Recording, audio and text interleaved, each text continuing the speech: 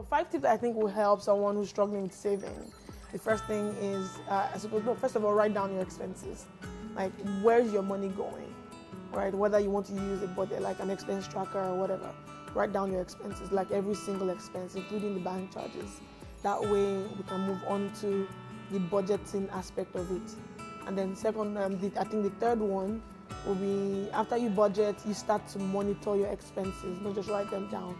What are you spending on that you absolutely can decide to not spend on? After you've been able to write down your expenses, budget, monitor those expenses, then you can begin to take the elementary steps to saving.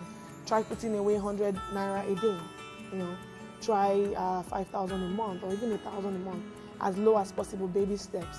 After that, you can then start to look at micro investment opportunities to grow that money, right? It's a journey and it's lifelong, right? Even the most expert of savers still once in a while backslide. Find yourself spending on things that you don't need, but it's life, right? So just every time do whatever makes you feel comfortable and continue to improve upon that in terms of your funds. Like your financial future is literally solely your responsibility.